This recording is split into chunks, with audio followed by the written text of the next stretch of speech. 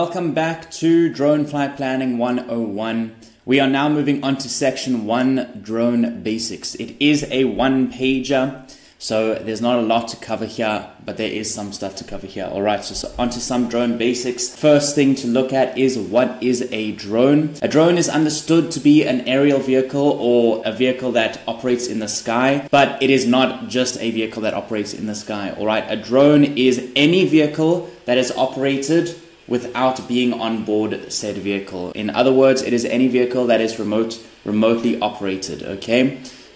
That is a drone. However, when you hear the word drone, most people will think, the thing in the sky, and that is the truth. When you hear the word drone, you can generally expect it to be referring to an aviation vehicle. Different types of drones. We do have different types of drones. You've got your multi-rotor drones, you've got fixed-wing drones, you've got helicopter drones, and you've got VTOL drones. A VTOL stands for a vertical takeoff and landing. A VTOL kind of mixes the joys of a multi-rotor and a fixed wing together. Your most common multi-rotor is a quadcopter. That means it has 4 rotors or 4 propellers, as you can see in these pictures here. However, you do get multi-rotors that have more than 4. You get 6, 8, sometimes even 10. It depends on what you're using them for, and obviously the weight that it's carrying and all of that fun stuff. Then we move on to your fixed wings. Your fixed wings have separate designs. I'm not going to explain them all, but you get different sort of fixed wings, alright? You get some fixed wings where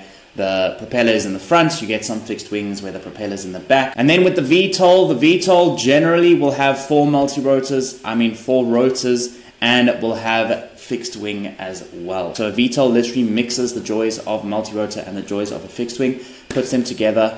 It gives you versatility like you can't believe. You can fly this thing still, you can hover it, or you can fly it like a fixed wing without even using the motors. We're moving on to 3, what are the uses of a drone? I used to work with someone who used to say a drone is a glorified selfie stick. And that's the truth. A drone, the main purpose of a drone is to have a camera where you normally wouldn't be able to have a camera. You can think surveying. You can think surveying. On movie sets, you use drones nowadays. You can use them for documentaries, you use them for real estate photos, you use them for security purposes. Literally, if you can think of anything that might involve a camera being somewhere where it normally wouldn't be, then you're probably going to be thinking of drone. Drones are also taking over quite a few manned aviation jobs. For example, back in the day, you would have a helicopter to do all the filming of a movie. Nowadays, you'll just get a fancy drone. Will go up and do the same thing for less, and it'll come out really nicely. You also have things like crop spraying, crop dusting, where normally you'd have to have a dude in a plane flying over. Now you get drones, and I've seen them in action. It's pretty cool. Yeah, well, it's okay.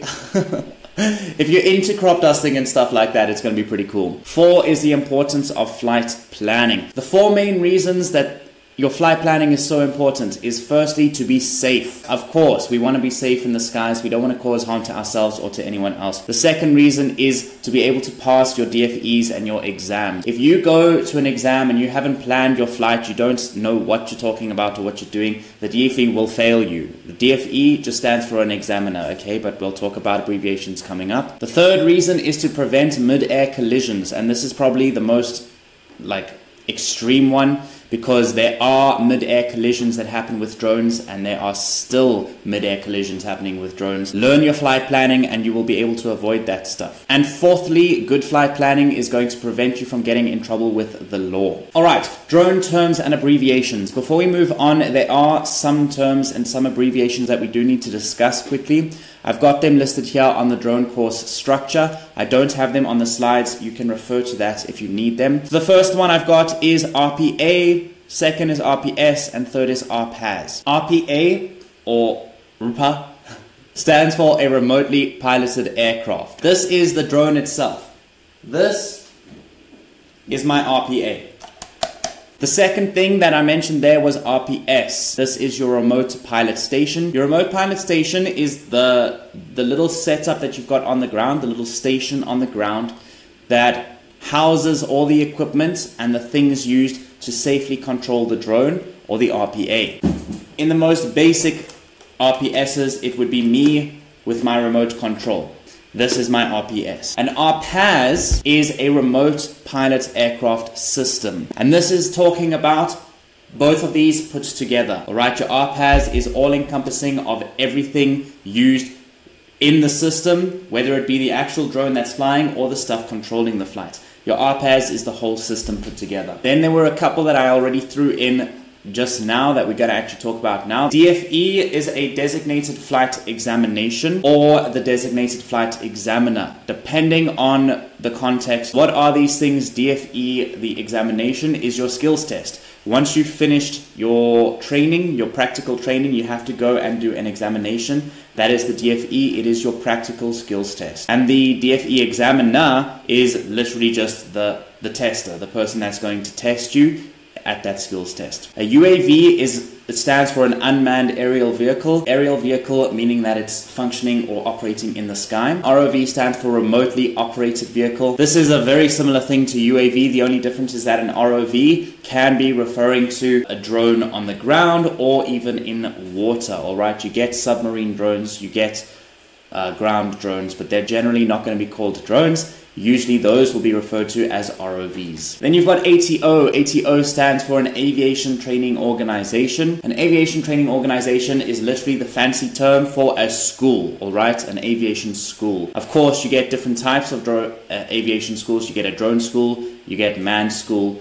They're generally called manned or unmanned schools, but normally you're just going to refer to it as an ATO. Then you've got the CAA. CAA stands for the Civil Aviation Authority. Your CAA is the team that controls the regulations of air law within a country. CAA isn't specific to one country. You do get CAAs that are specific to countries. For example, here in South Africa, we have SACAA, which is the South African Civil Aviation Authority. But in other places, you will have a different CAA. CAAs are scattered all around the world. If you are not under CAA, you will be under FAA. And FAA stands for the Federal Aviation Administration. Then I've just got a couple terms that we need to look at. The first one is manned. Manned literally means that your vehicle is being operated with someone on board the vehicle. An unmanned vehicle is when someone is operating the vehicle being separate from the vehicle. They are not on board the vehicle. And finally, your aerodrome. In layman's terms, an aerodrome is a point on the ground where aircrafts take off and aircrafts land. Usually it's going to be licensed. At least it's going to have some sort of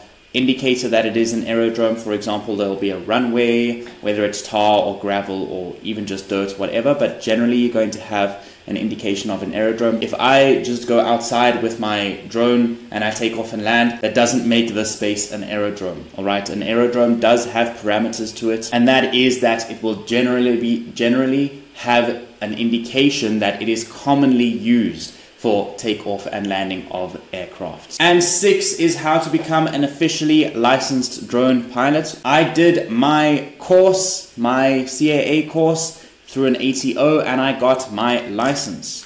I did not do this course and get my license. This course is just going to equate to a Udemy certificate, which is worthwhile. However, completing this course is not going to be what will get you a pilot license. You're going to have to go to a school or an ATO, and you're going to have to do the course that was set up by whoever is in charge of your drone operations or your drone protocol for your country. So for us in SACAA, we followed the CAA standards and we follow the CAA guidelines and rules and regulations for drones. I had to learn all of that stuff before I could get a pilot license. In the next lecture, we are going to be moving into section 2, which is the course introduction. I know we've had a couple introductions already, but this is going to introduce the course in detail. We're going to explain what you can expect to get from the course and how I'm going to deliver that to you.